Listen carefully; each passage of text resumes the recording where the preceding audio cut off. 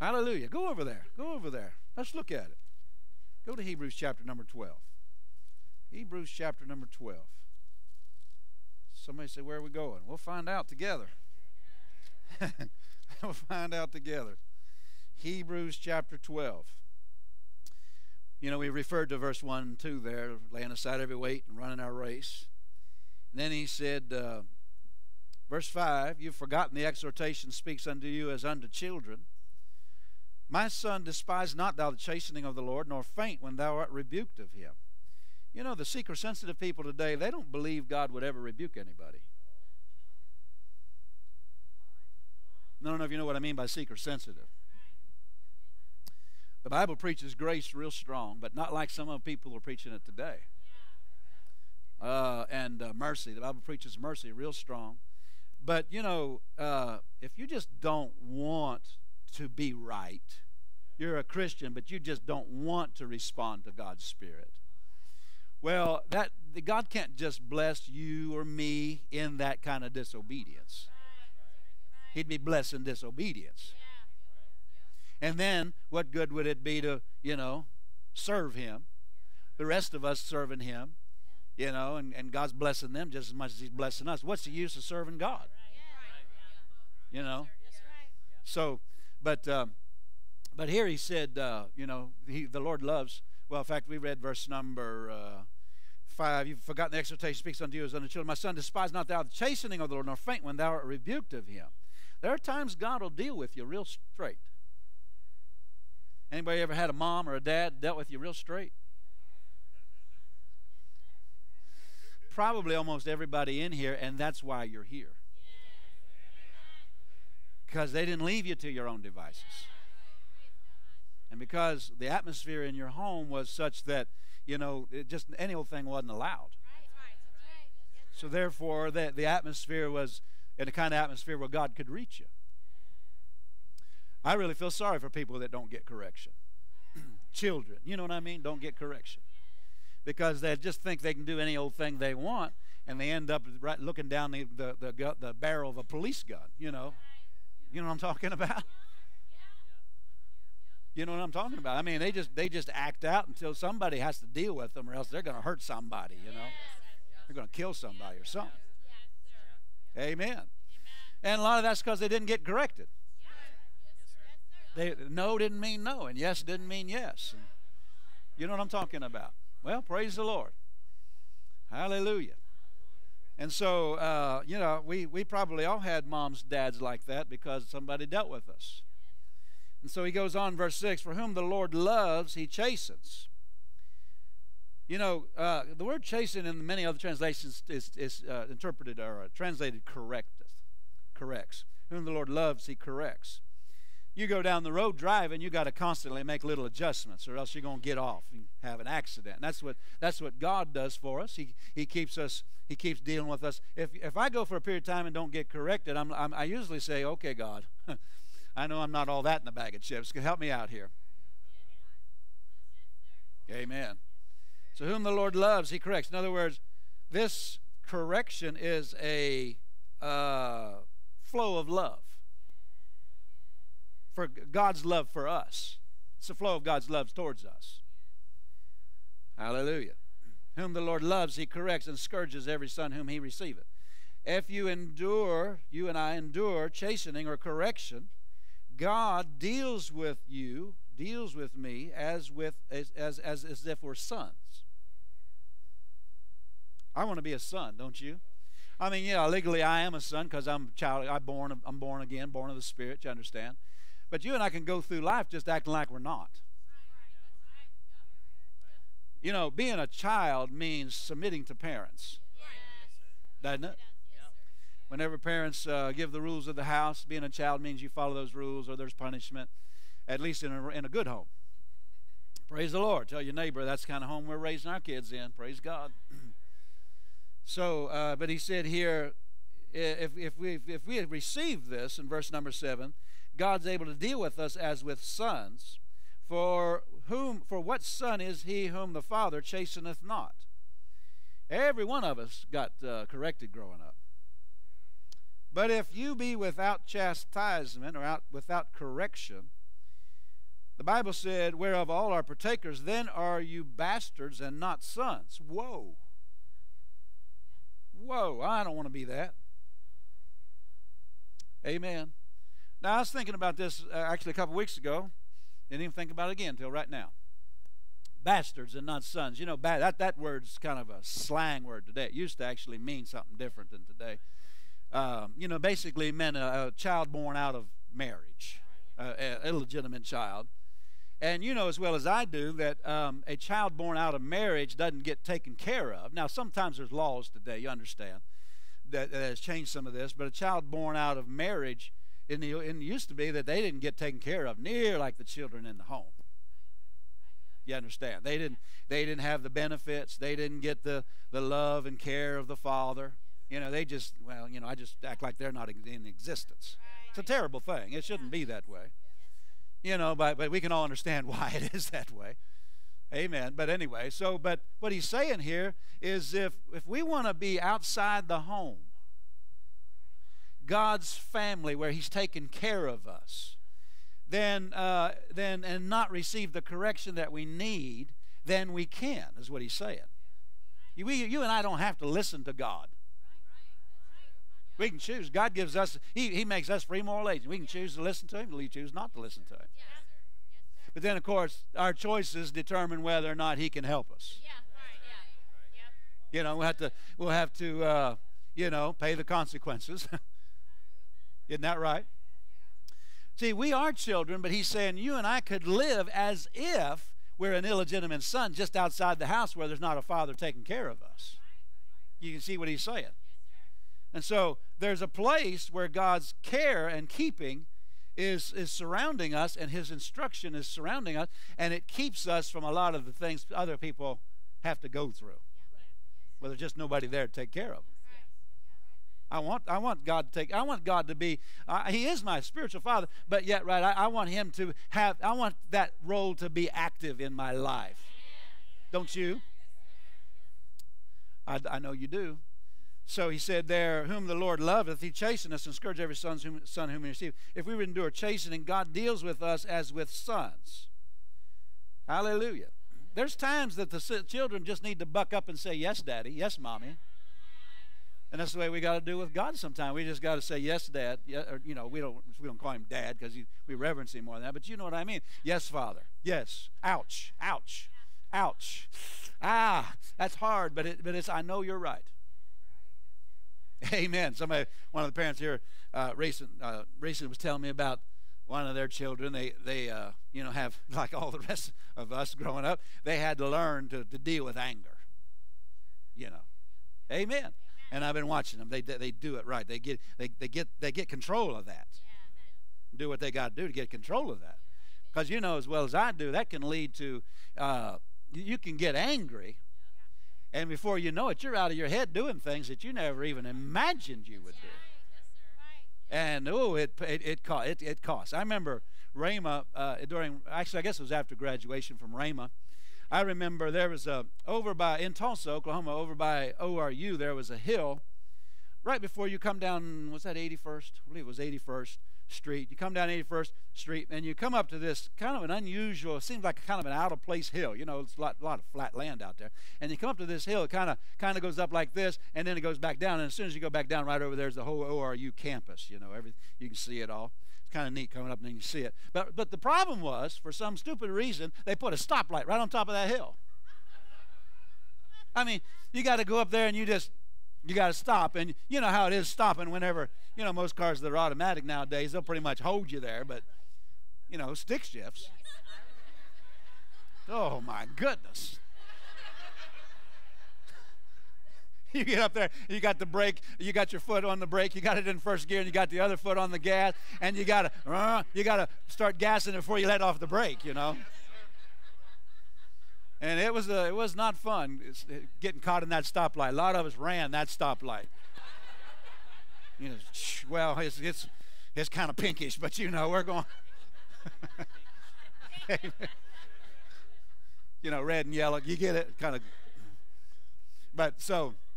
Anyway, I'll never forget it.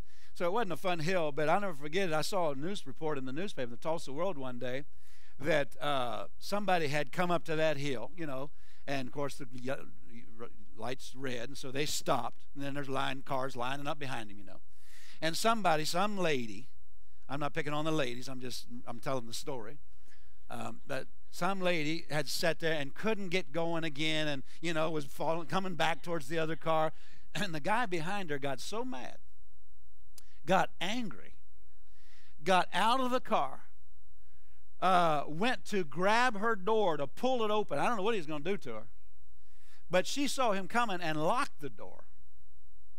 And he grabbed, and of course, the cars from the other direction are coming.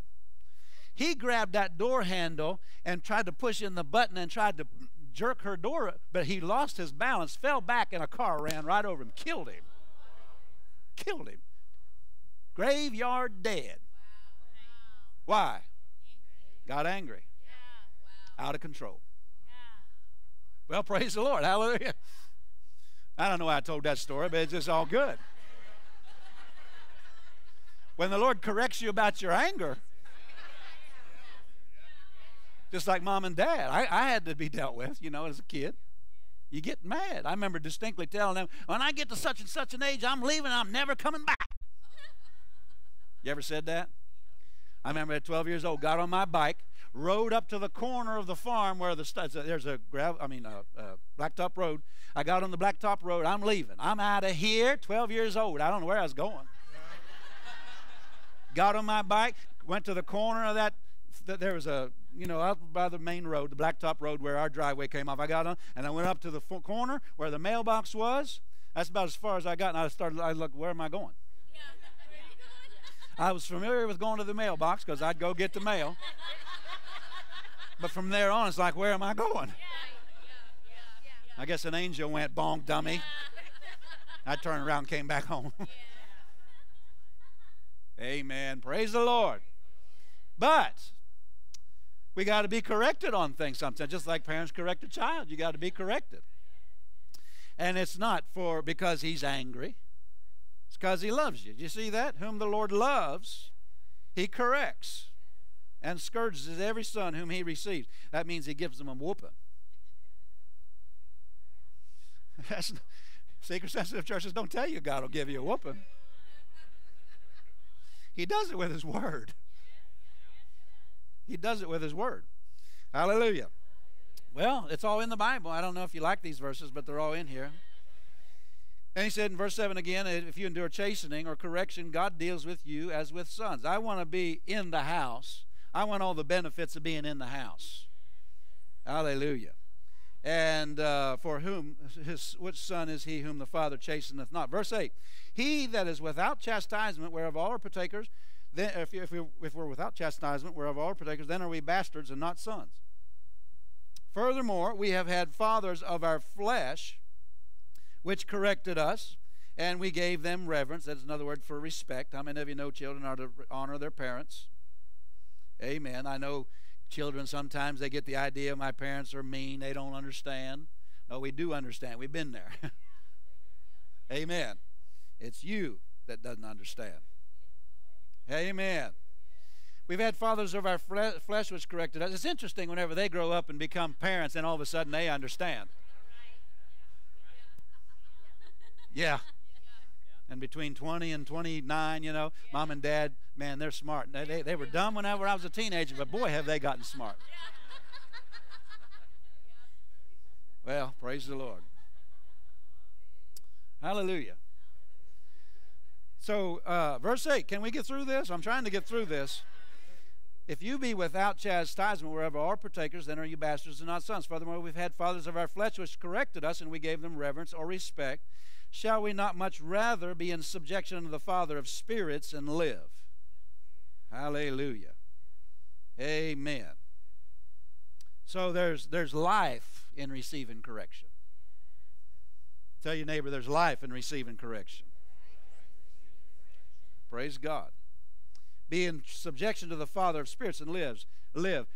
God didn't, originally he did by creating Adam, but our parents gave us our body. They're our parents physically. But God's the parent or the father of our spirit. So that's where he deals with us. He deals with us in our spirit. You ever had a sword of conviction go through your spirit? Where, oh, Lord, forgive me. You ever had that happen to you? If you ain't probably living for God. You're probably in rebellion or something.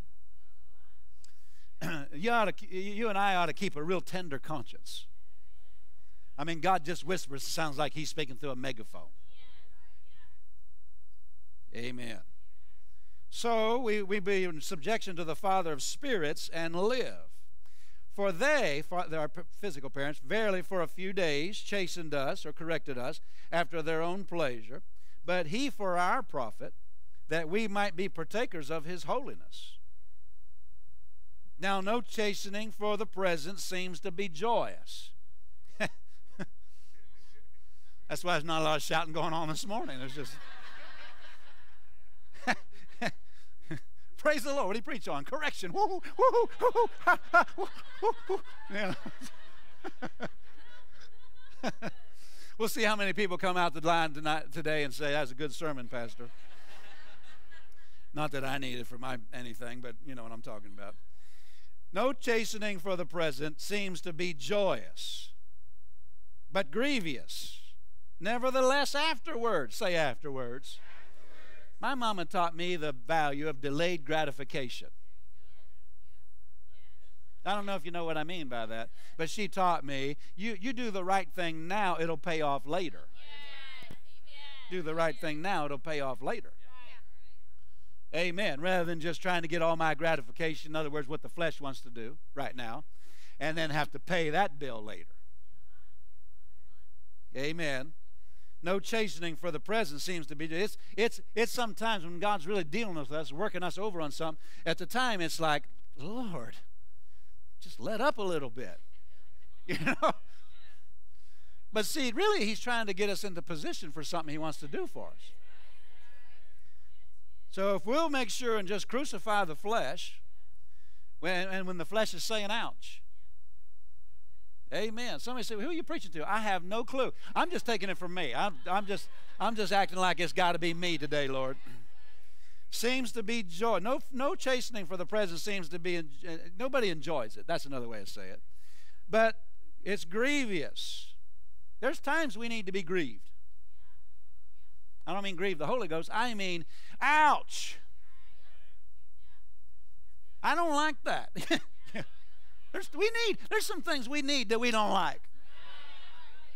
Well, now, that's just going out and works and religion, Pastor. Well, he said it right here. I thought this is New Testament. Look like that's New Testament. Should we go back a few pages and see if it says New or Old Testament? That's New Testament. Whew, Lord. If you get me out of this, we'll be great. Maybe I can go to Nigeria tomorrow. Maybe this afternoon, you know. No chastening for the present seems to be joyous. Nobody enjoys it at the time. In other words, the flesh doesn't. The flesh doesn't enjoy it, but grievous. It's the flesh. The flesh is hurting. Hallelujah.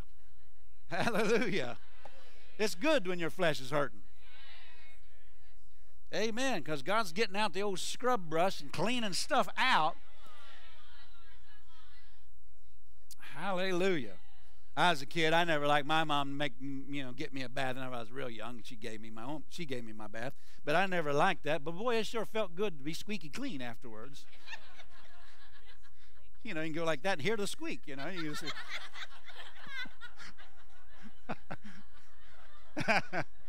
Amen. Hallelujah. God will give you a word bath sometimes. He'll say, come in here, you stink. That attitude stinks. Come in here, and he'll get the word out, wash you with the water of the word, and you're going, ouch. You know how you do when you're a kid. Damn, stop it. Hey, Mommy, you spitting soap, and you get out, and you're all happy about the fact you got a bath. How many of you know we're all more pleasant to be around whenever we've had a spiritual bath? Oh, yeah. Praise the Lord. Hallelujah. Say, I love coming to Spirit of Faith Family Church. I love coming to Spirit of Faith. Woo, yeah. So, No chastening for the present seems to be joyous, but grievous. Nevertheless, afterward. Circle afterward. Amen. I almost want you to circle it and write after, write a little line down to the margin and write after, W-O-R-D. After the word, correct. After the word corrects you. After the word corrects me. Woo! There's an after the word blessing. Afterward. Not before. It's after. After. After. After. Tell your neighbor after is always good when it's been the word. That some good things follow after the word. Good things follow after the scrub brush of the word. Praise the Lord. Hallelujah. If I hadn't learned to take a bath, Mom hadn't taught me to take a bath. Because, you know, when we were kids, we took a bath once a week, whether we needed it or not. We grew up on the farm. That's the way I grew up. I still have relatives that take one about every 4 days. You can tell it when you get around them. You know. That's the way it was when I was growing up. I mean, you know, we didn't always need it after a week, but we... Have you figured out that our bodies are in a fallen condition yet? If you don't wash it every 24 hours, it stinks. Well, anyway, I don't know why I said that. But what I was getting ready to say was, if my mom hadn't taught me to take a bath, and you know, as I grew up, I started doing it every day. Praise the Lord. Because on the farm, you need it. Usually twice a day you need it. But anyway, if she hadn't taught me to take a bath, that when Pastor Debbie came around, she'd have smelled me and said, "No way, I'm out of here."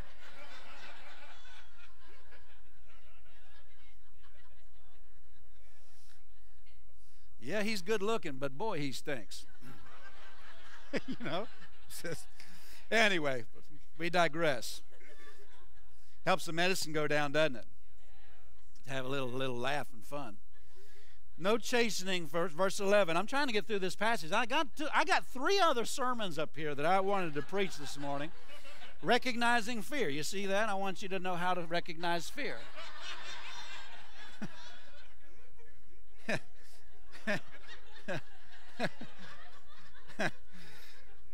Verse 11. No chastening for the present seems to be joyous. The flesh doesn't like it, but grievous. Nevertheless, afterwards, after we're corrected with the word, it yieldeth the peaceable fruit of righteousness unto them that are exercised thereby. Now that's a lot of King James Elizabethan English. It just simply, you can say it this way, it pays off in a harvest. Fruit means harvest. You know, whenever you bear fruit. I just picked the apples off the apple trees. That was only one produced this year, but out in my ranch. That's fruit. You know, that's harvest. It's harvest time. I pulled them a little early because the coons got them last year, and I didn't want a coon getting my apples this year. Those are my apples. But he's saying it'll pay off. Harvest will come. The harvest off of, notice he said the fruit of righteousness. That means the harvest off of righteousness. In this context, he's not talking about the righteousness you got in the new birth.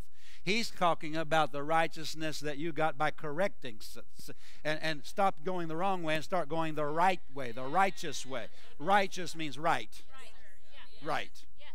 Righteousness means different things in different places in the Bible. Amen. So he said, afterward it yieldeth the peaceable fruit of righteousness. In other words, the harvest off of doing the right thing will come unto them that are exercised thereby. The Amplified says those who are trained by it. Trained by what? The correction. You know, you can be corrected and not learn anything. Just go out and keep on. Amen. Just keep on going our own way, you know. But here he's talking about learning from what God dealt with us about. Correcting ourselves and exercising ourselves and training ourselves to walk in the light of what he said. Everybody still like this sermon?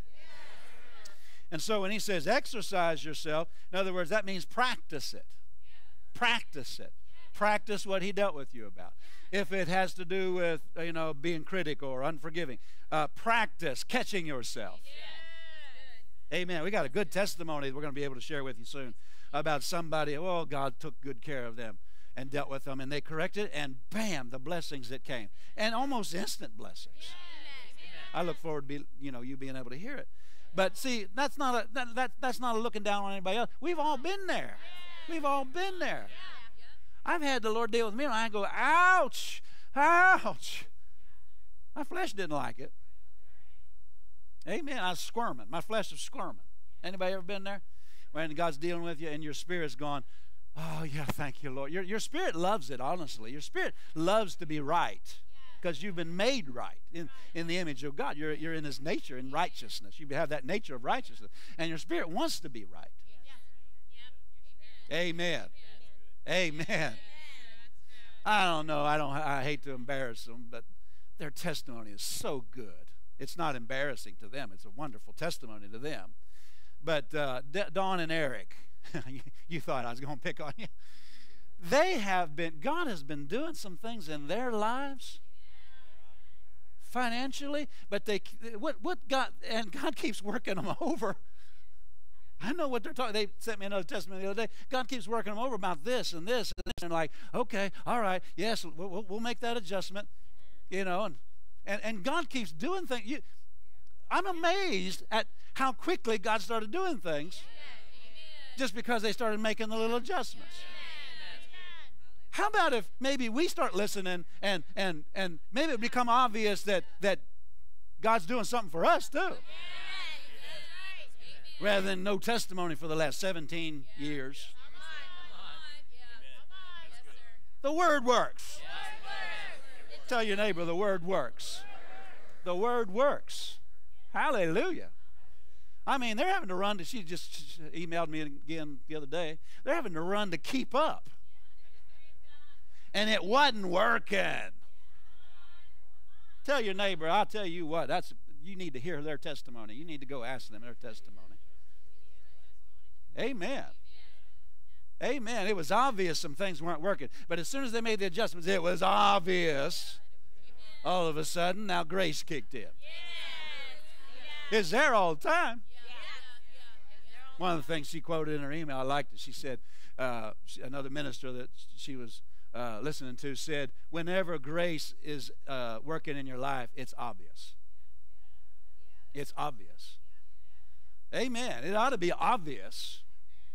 I said it ought to be obvious because we're getting the harvest off of making the adjustment. You see what he's talking about here? Verse number 11, getting the harvest. Hallelujah. You ought to be running to keep up.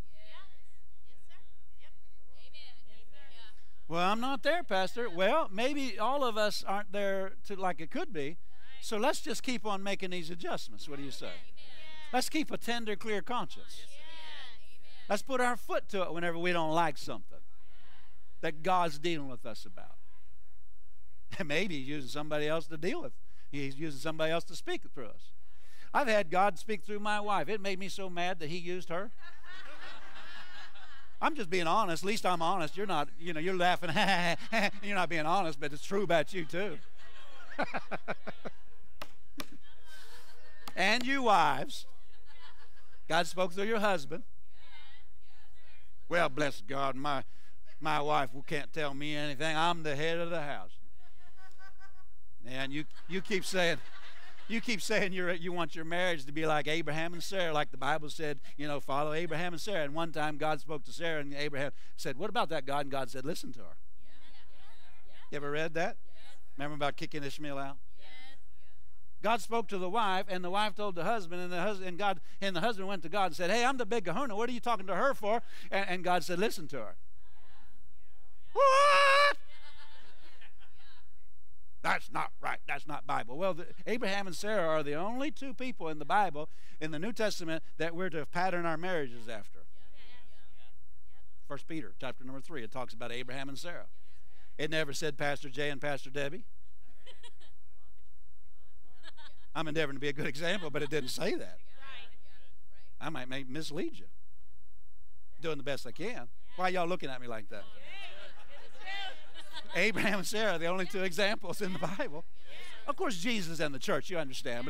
But I'm talking about human beings. The only two human beings. You know, tell your neighbor, I'm smart. I know what he's saying. Amen. Praise the Lord. Hallelujah. You ever had the Lord speak through somebody else, made you mad because, well, who do they think they are telling me what God's saying to me? Well, bless God, because you weren't listening. That's why. Well, all right, so verse 11. Maybe we ought to read this one again. This is so rich here.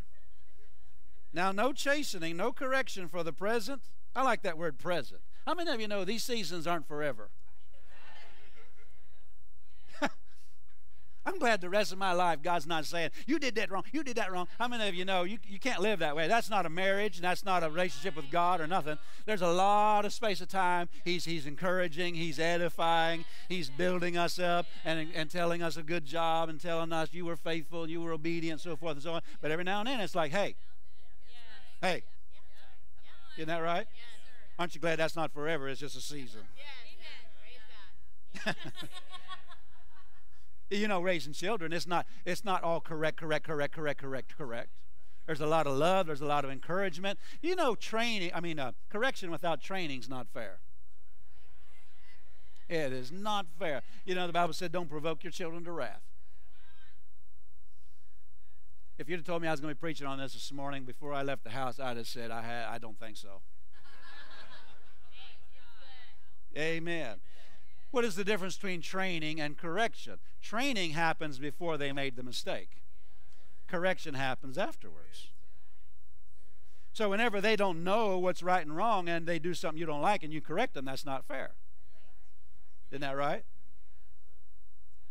Pastor Debbie had to teach me that about our cat. Just like, she don't know what you're correcting her for. You were out of the house, and it was 6 hours ago she poo-pooed in the wrong place, and you come home and correct. She has no idea. I'm like, oh, yeah, okay, she's cat.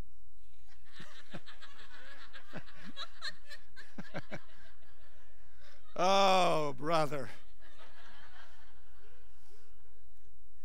Praise God. So whenever this correction takes place, it's something He's been dealing with us about, but we're not listening. He was training us. And so there comes a time that seemeth not to be joyous, where He'll say, all right, I've been talking to you about this, and you're not. And so He gets real straight. And honestly, some people don't like that, but I love those times. They're done in such love. They're done in compassion and mercy. They're not done. You realize parents are taught in Ephesians not to correct their children out of anger. The Bible teaches, parents, especially fathers, not to correct them out of anger. And so God's not that way. He won't do it out of anger. He'll do it out of, He's trying to save you from heartache. And it's really a love flow. Amen. But those times can be so precious in God. And they should be.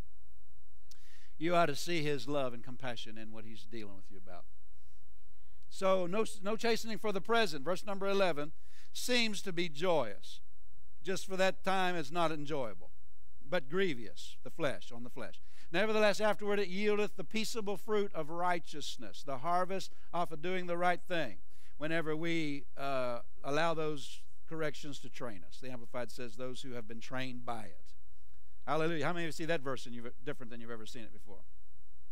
Verse 12. Wherefore lift up the hands that hang down and the feeble knees, and make straight paths for your feet, and let that which is lame be turned out of let that which is lame be turned out of the way, but let it rather be healed. Follow peace with all men and holiness, without which no man shall see the Lord. We already read in verse 10 there, that we might be partakers of His holiness. How many of you know holiness is an outworking of the work of the Spirit in our hearts? It's something that God works from the inside out. And so He said, follow peace with all men and holiness, without which no man shall see the Lord, looking diligently lest any fail of the grace of God, lest any root of bitterness springing up trouble you, and thereby many be defiled. Well, praise the Lord. Hallelujah. Glory to God. I like that scripture. Don't you like that scripture? What he's talking about is coming short of the grace of God in verse number 15. He's not saying God takes his grace away from us. It says that we come short of receiving it without receiving these corrections, you know. God's always wanting to bless, but, you know, he has to have us respond to him. And so, praise the Lord. I like the word. Don't you like the word? Hallelujah. Well, I sense what God is really talking about.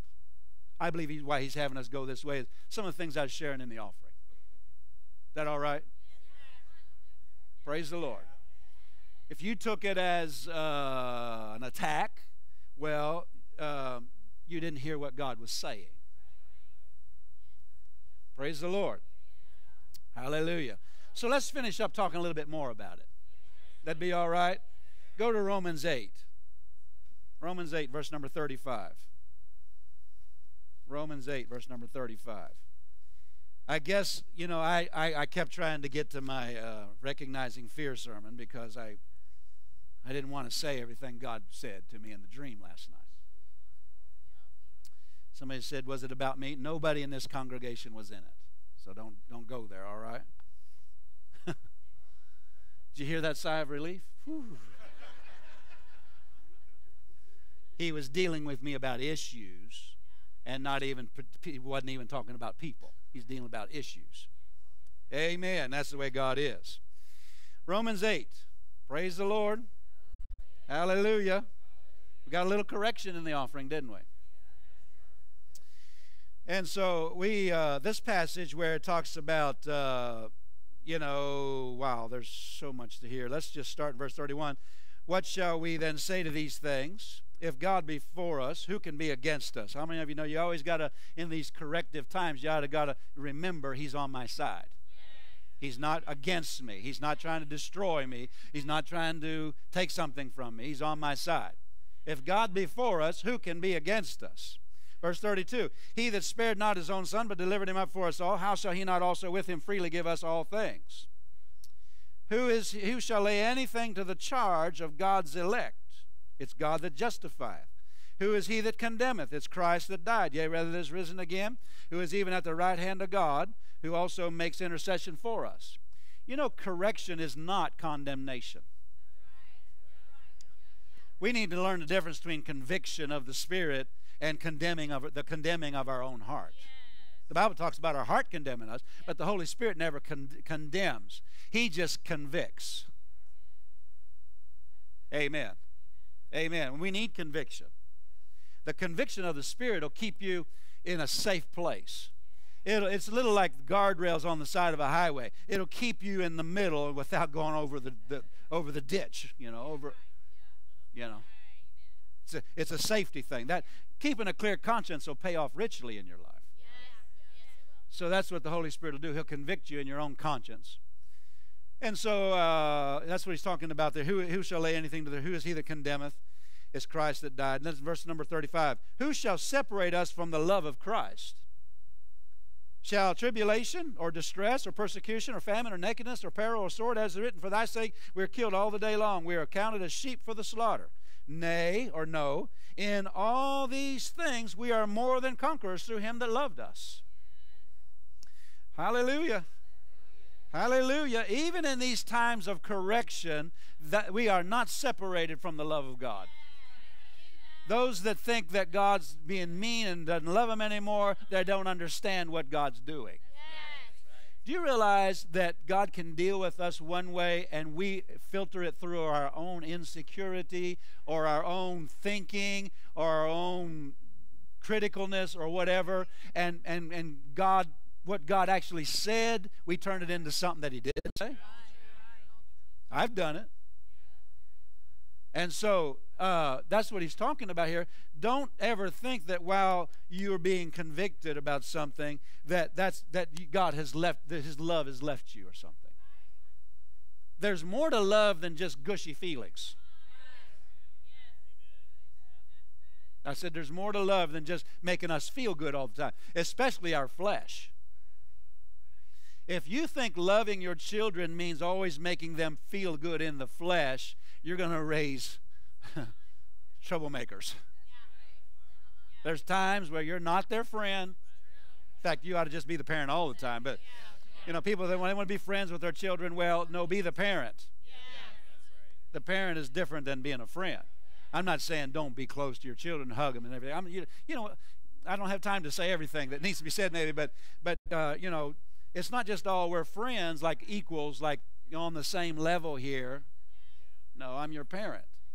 And so even whenever you're correcting your children, my parents told me this. I didn't believe it. But they said, I do this because I love you. How many of you have said that to your children, or your mom and dad said it to you? Do this because I love you. Isn't that right? We didn't understand it at the time. We thought love was a funny thing. You know? But see, we didn't know what real love was. Amen. Real love, whom the Lord loves, he chasteneth and corrects. So here he said, who shall separate us from the love of Christ? Shall tribulation or distress, persecution, famine, nakedness? No, in all these things we're more than conquerors. Hallelujah. Hallelujah. No outside force, whether demonic or human, or whether it be circumstances that a person motivated by the devil puts you in, can keep you from being blessed. And the correction of God will keep you in the blessing.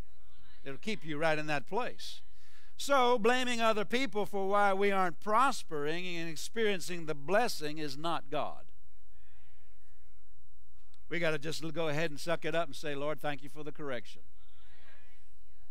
Amen. Praise God. Our problem is not, we're finishing up some of the things the Lord said to me. Is that all right? Our problem is not what somebody did to us or didn't do to us. You understand what I mean? That's not what's hindering us. Amen. These outside conditions, in other words. That maybe somebody else's, what they did seemed to put us in a circumstance maybe we didn't like. Anybody know what I'm talking about? That's not what really is keeping us from the blessing. Amen. It's really what we allow, the thoughts we allow that come as a result of what they did. The thoughts of I'm a victim. Amen.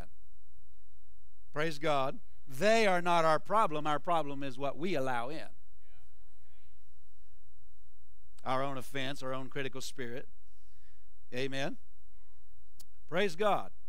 It's what we let the devil get inside because of it. Rather than becoming skilled at recognizing what the devil has been using to trip us up, we have developed the self-defeating, diabolical skill of making excuses. People who are good at making excuses are terrible at making a success out of life. And they're terrible at faith in God. And God will deal with us about that. That's what the offering was. Praise God. I'm leaving. Brother Matt, can you go with me? Right after this. Hallelujah. Praise God. There are too many opportunities set before you by God to get distracted, bitter, and blinded and all hindered and stuck in what somebody else did to you. It just isn't worth it to take the wrong attitude. When God's correcting us, or if somebody's done us wrong and we're getting offended at it, or we think they've done us wrong, we're getting offended at it, and God corrects us for it, and we get then bitter at God or angry at God, we're just digging our grave. We're just digging a hole. That it's a trap. Tell your neighbor it's a trap. Whenever God deals with us about these things, we have to just say, yes, Lord. Yes, Lord. I'm not going to get stuck here. Amen? You need to have too much of a drive to succeed to let some little person make you a little person too.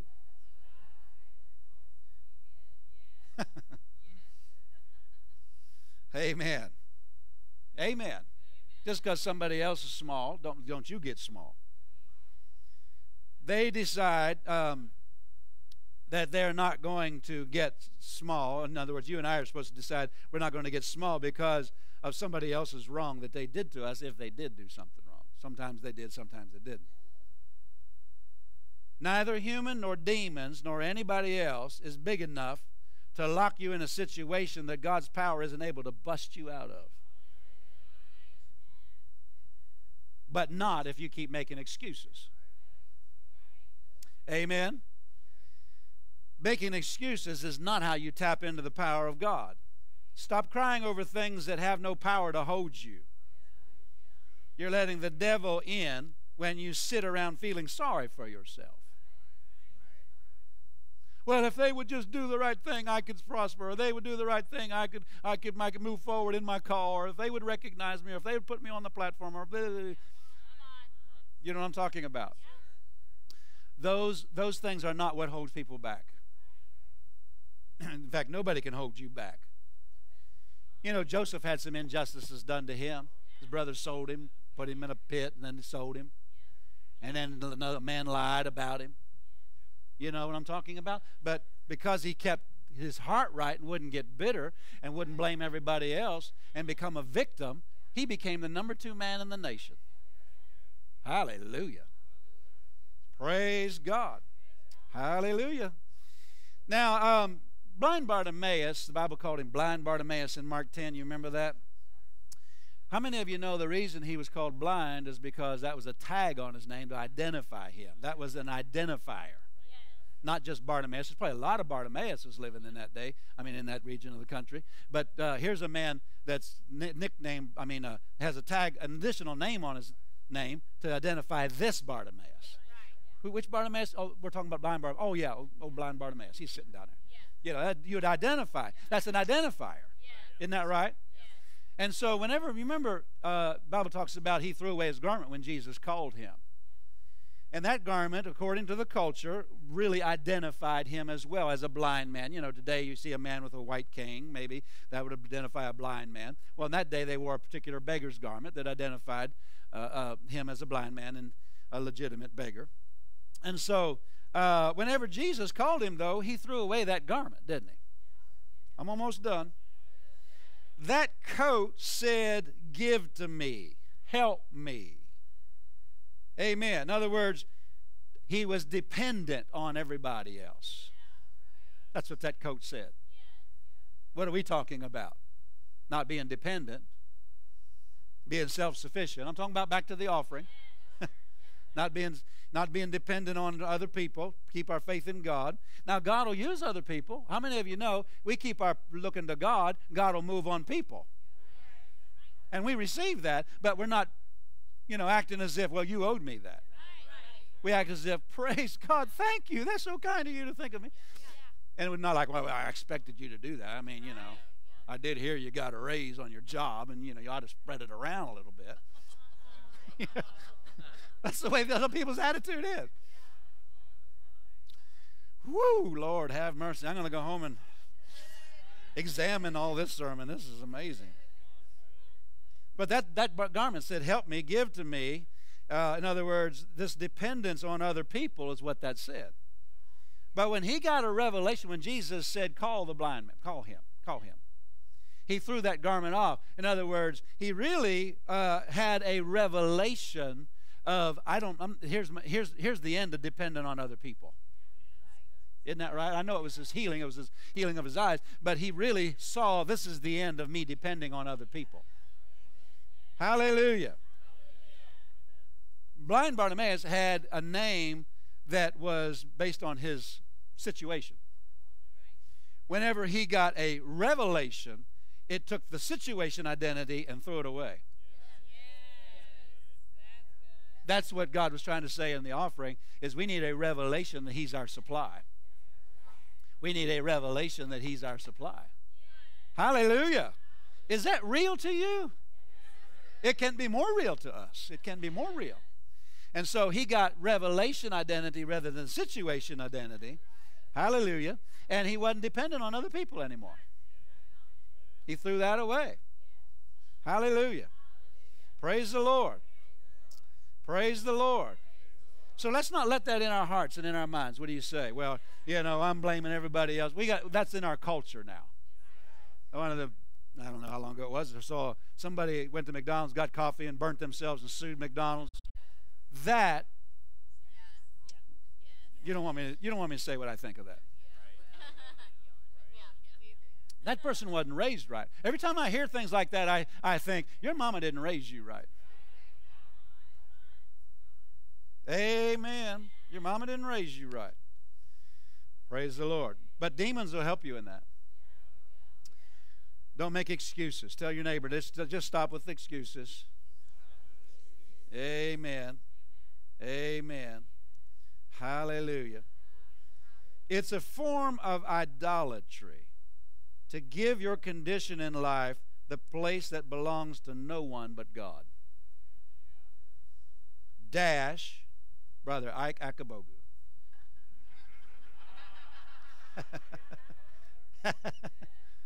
Amen. He said that. I like that. I wrote that down. Did you get it? There's a form of idolatry. In other words, you're holding this, I'm a victim. You're holding that up and you're almost worshiping it whenever God is your source. He's the only one that you should worship.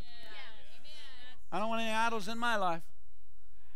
So I'm not going to worship at the altar of a victim. I'm a victim. I'm a victim. If the people did this, if people did that. Praise the Lord. Somebody said, well, I thought we're supposed to give to the gospel. Yeah, that's not to me. That's to the church. When it comes to my personal life, though, you know what I'm talking about? Hallelujah. Everybody still loves Pastor, right? Well, good. Good. It'll help you get to heaven. Praise the Lord. Glory to God. Hallelujah. We love correction. Tell your neighbor we love correction. Love correction. It's a safe place. Safe place. I'm glad I wasn't raised in a home that my parents just let us do whatever. I'm glad that they corrected us. I turned out all right. Didn't like it at the time, but you turned out all right. You didn't like it at the time. Hallelujah. This modern day thing, spanking your children's abuse and, you're warping their personality. Well, whatever that was that needed to come out, I do want to warp that. That needs to be warped. Yeah. I'm not talking about abuse. I'm not talking about doing it out of anger. But I'm talking about, I've told you over and over again, now it's time for the punishment. Amen. Hallelujah. Hallelujah. Praise the Lord. Maybe we should act like Grant Dufresne. Thank you, Mama, for keeping me straight. Thank you, Mama. Thank you, Father. Thank you, Father, for keeping me straight. Thank you for dealing with me when I needed to be dealt with. Let me tell you something. Everybody put together helping you cannot help you like God can help you. Amen. He can do it in grand style. And here's the thing. When He does it and takes care of you, we get off of dependent other people thinking they owe this, and just get our faith back in God and just be free, let other people free from our opinions and stuff. Whenever He takes care, everybody's going to recognize, oh my goodness, how did that happen? We just say, God. God moved in my business. God gave me favor on my job. God did something. Amen. Employers like those that serve with joy. We had a lady working. I don't know if she'll hear this, but even if she does, it's good. It's good about her. Working at the daycare. She hasn't been to the church much. She's been here a few times. She is a sweetheart. I mean, precious. She's had things in her life and in her home life that could have turned her bitter, all angry, and everybody owes me something and all that. But she is as sweet and precious as can be. Amen. And we enjoy having her. She's a good worker. I think she's still here. But I never forget, we found out some things about some needs she had financially. And Pastor Debbie and I got tears in our eyes and like, oh, here's a chance. Here's a chance. Here's a chance. And we were able to bless her. Employers enjoy people that they're just joyful, thankful, grateful. I mean, this young lady, I don't even hardly, I'd have to, if I saw her in a crowd, I think she's the one, that kind of person. But because she doesn't come around a lot, but she writes us Christmas cards. Thank you for the job you give me at the daycare. And What do you want? You know what I'm talking about? Because, not thinking you owe me something. And you just want to be a blessing. Hallelujah. Hallelujah, hallelujah, hallelujah. Hallelujah, hallelujah, hallelujah. Praise God. Father, any adjustments we need to make, we're making them right now. We thank you for dealing with us about it. We thank you for addressing us. It's the flow of your love for us. We receive it in that flow and not another flow. We receive it for our own good. You're endeavoring to bless us and take us into increase and get us into position where we can handle bigger things. And oh, Father, the glory that's ahead, the glory that's ahead. I hear the Spirit of God saying, the glory that's ahead, the glory that's ahead will make you weep, but not because others aren't doing the right thing that you think they should do. Make you weep because you're seeing the goodness of your Father. Weep for joy. So thankful that you submitted and surrendered to a loving Heavenly Father. The glory that's ahead, the glory that's ahead, the glory that's ahead will far surpass all that you went through to get there. It'll make it all worth it. He'll make it up to you. He richly will give you that which you need and supply you with all that you need because your heart was turned in repentance towards me, saith the Lord. Hallelujah. Hallelujah. Thank you, Father. Thank you, Father. Praise God. Hallelujah. Like Sister Dawn said, that minister said, it should be apparent. Amen. Hallelujah. There's some things that I've been saying, okay, God. Pastor, it's time to quit. I know, but I'm not done yet. There's been things, all right, God. All right. Where is it? Open my eyes to see it. It isn't on your side. I know that. It's on me. Where is it? Anybody know what I'm talking about?